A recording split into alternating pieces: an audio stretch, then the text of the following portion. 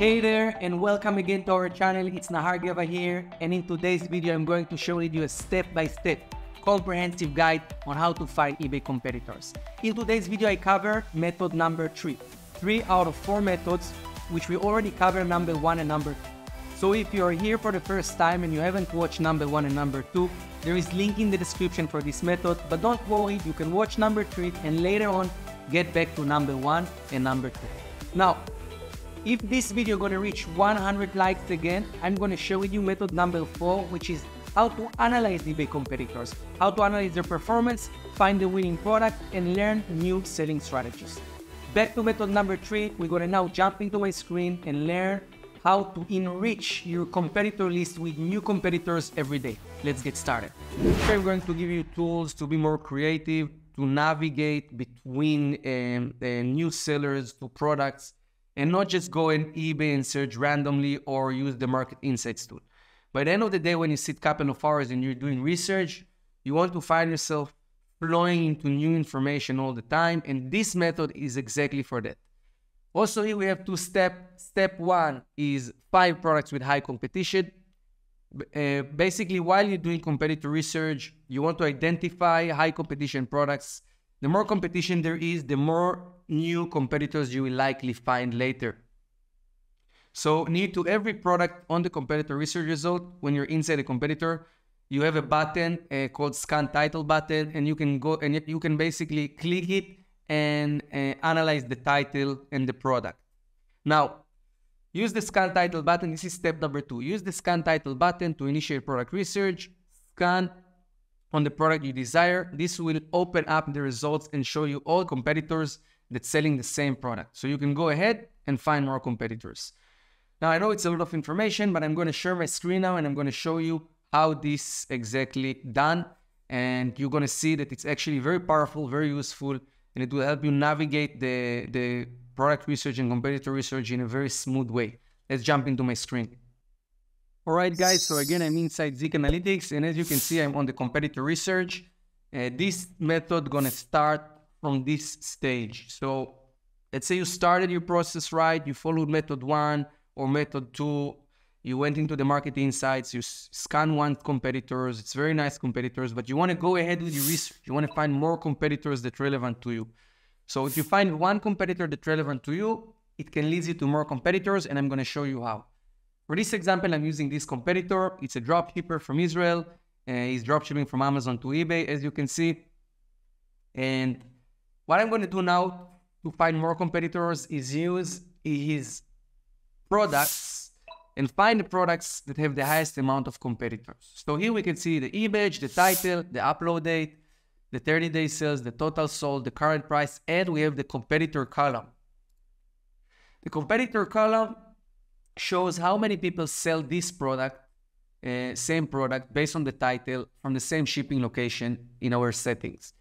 And if there is 26 people selling this product, and this product is a product dropship from Amazon to eBay, most likely most of these 26 sellers are dropshippers who are doing Amazon to eBay dropshipping. So if you find 1 competitor, most likely that the other competitors that compete with the same competitors, with the same sellers, will follow your business model. And this is already a very efficient decision making in the process. Now, I can go ahead here, and look for products with high amount of competitors. We can take this, for example, 35 competitors.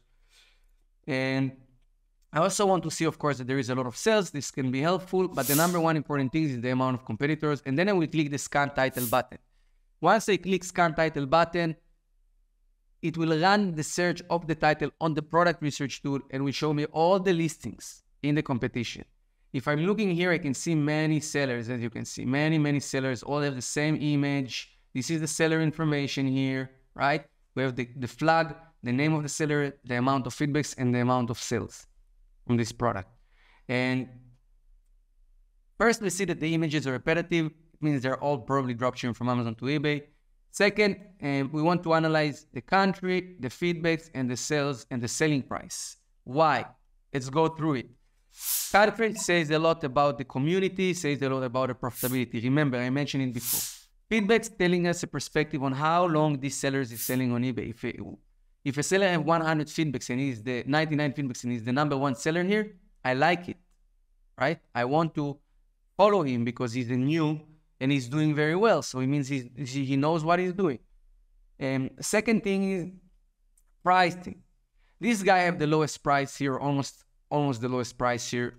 I like to see sellers who are performing well with higher prices, okay? So this is our sellers that we came from, but you can see that he have $4.34, which is almost $1 above this, and he's still performing well with 5 sales in the last 30 days. I can scroll down and I can look. Now, this guy selling it for $7.22, he have 85 feedbacks. Yes, he haven't sold anything, but he's pricing his product high. So most likely it will help me find more profitable products.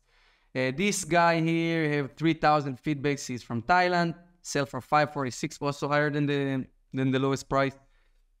And of course, that if you will follow sellers with only 85 feedbacks, you may find less products, but around 3,000 is already a decent amount of feedbacks. However, I don't suggest you to skip the small sellers. The opposite, go through that. So if you come here, you can open multiple sellers. You can open this, and you can open this.